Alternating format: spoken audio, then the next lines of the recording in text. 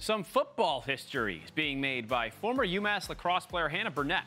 She has been hired as a scout for the New York Giants, becoming the first female full-time scout in the franchise's 95-year history.